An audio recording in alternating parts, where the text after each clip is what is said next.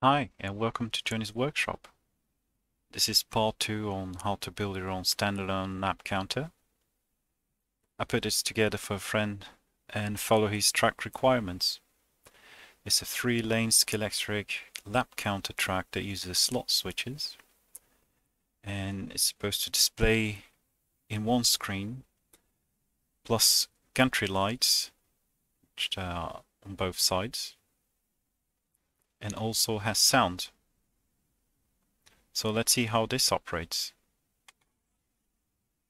There's an on-off switch on the side and it will open a presentation. Then a menu where you can set up a number of laps. The default is 10 laps. And these two switches here is to increase and decrease the number of laps. And the last one is an enter button.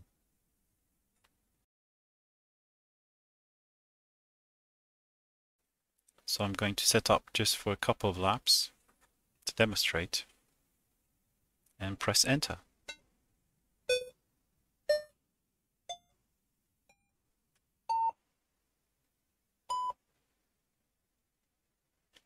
The LEDs will clear after a random value generated by the sketch.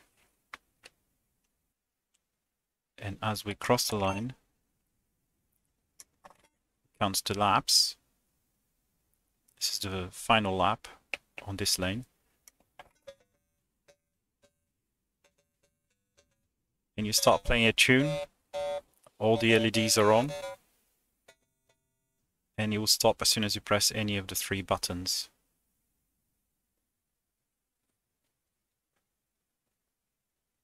So let's see how all of this works.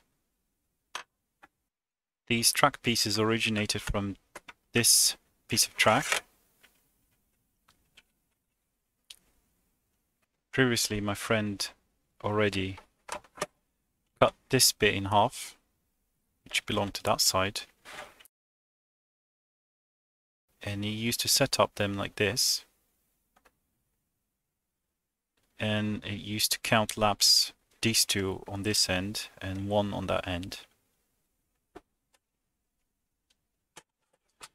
And so I completed this process by welding the pieces of track with a soldering iron. And I had a spare Scalextric straight, which was perfect to make the underside cover. And then I used these original pieces to be able to trace where the holes are. And in this case, it was set up like so. And under this cover, there are wires traveling to the switches, which were already here. And if we have a look inside,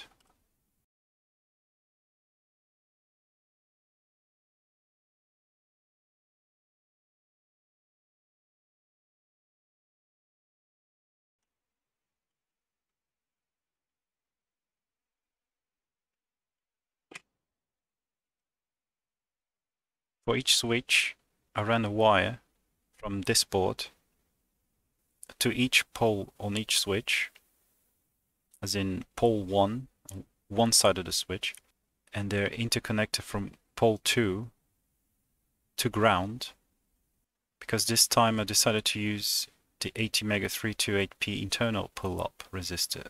The 2 sets of LEDs, one on each end, are interconnected. The positive wires travel across, like so, and all the grounds are connected together on each end. And each pair going across share a 220 ohms resistor.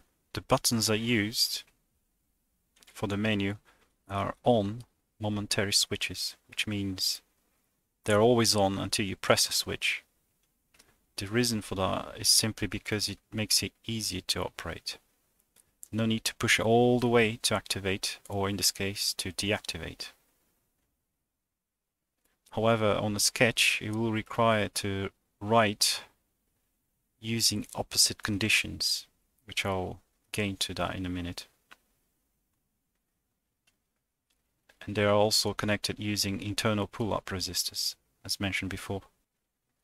The project box measures approximately 120 by 65 by 40 millimeters, which is just big enough for this project.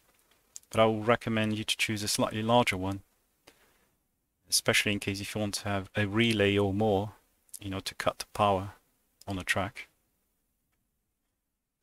The display is a 20 by 4 characters, which takes almost all the footprint here. Then you use an I2C module, and you only need 4 wires to operate. The speaker here I've repurposed from an old Mac Mini, but you can also use a piezo, but you will need to have a 220 ohms resistor between the microcontroller and the positive of the piezo. The board you see here is one of my earlier prototypes, and the one I made available on eBay is a blue one. And it's a good way if you wish to support this channel and save you some precious time. There is a minimum requirement to run the ATmega 328P, the microcontroller itself. Preferably get one with a bootloader. You will need two 22 picofarad ceramic capacitors, a 16 MHz oscillator, a 10K resistor, and a 100 nanofarads capacitor. You can power this using an external regulator 5 volts DC supply, or using a USB to serial adapter, or build a non-board voltage regulator, which is what is here in this case. At the moment the power regulator transistor is on the underside of the board, which is an LM7805, and also you need a 10 microfarad electrolytic capacitor and an 100 microfarad electrolytic capacitor. And here it's powered by a 9-volt battery, which it fits here nice and snug. If you're wondering what a USB to serial adapter is, this is what it is. Then you plug this USB to your computer and you can upload sketches from your Arduino IDE. And these headers here is basically the socket to plug it in, like that. And you also need an 100 nanofarads capacitor that will sit here to be able to run that. And this one is an FT232RL in this case. Now looking at the sketch, you will need a couple of libraries, which is the liquid crystal I2C, the wire library. This here is a way to set up the address of your I2C liquid crystal, which in my case is this here. Now there are sketches on the Arduino IDE for you to find the I2C address used on your Arduino board, for example. Try to describe here as much as I could, but I'll mainly go through where you can do some adjustments. For example, here you can set up the number of lanes you have on your track, in this case 3. The ranking positions, it can only be 3 in this case, and it has to be the same amount as here, because the way all of this operates. The same goes for the lane sensor pins. It has to be 3 if you have 3 lanes. Now the buttons, if you set up just the way I did here, use 3 buttons. I know you can implement a rotary encoder to this code, which you won't need any of that in the end. This is where you set up the default amount of laps when you switch it on. You shouldn't change this at all. This is for the LEDs.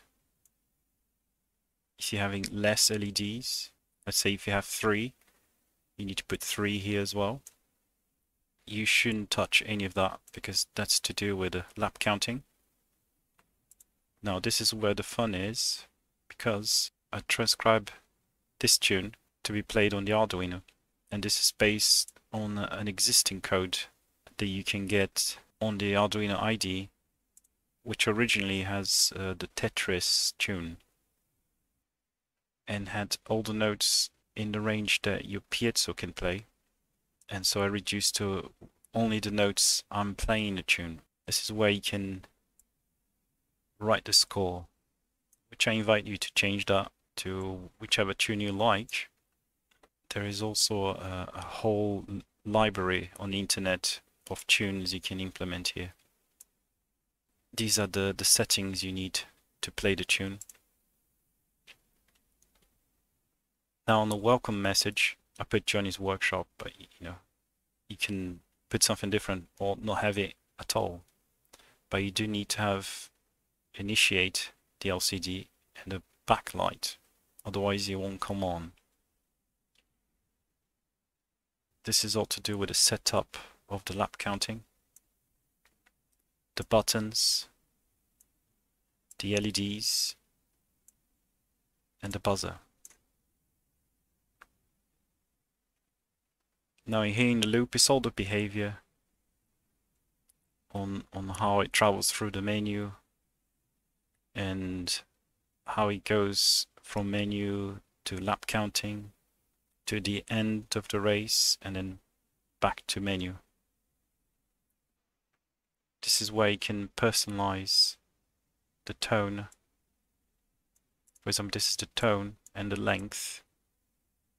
This is to do with holding the button, because you can also hold the button for over a second and it starts incrementing or decreasing the number of laps very quickly, so you don't have to press for each extra or minus lap. And the race is finish here. It's the race finish behavior. This will turn on all the LEDs, and this is where you place the tune all the way to here. And you can interrupt the song by pressing any of the buttons, and we'll switch off all the lights and go back to the menu by resetting all the data as well, which is at the bottom here. Reset data.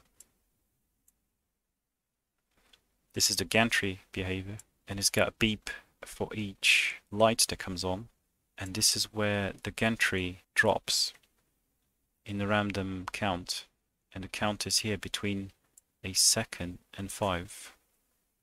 This is where the race starts, and here you can add codes to power the relays, and when the race finish, this is where you can add code to switch off the power of the track using the relays. Now all of here is to do with lap counting. You shouldn't touch that really, unless you want to change the tone. At the moment on the fastest lap, it's a higher tone than when it's a normal lap. And that's pretty much it for the code. And that's it for now. I hope this video was helpful. Thank you all for watching and see you next time.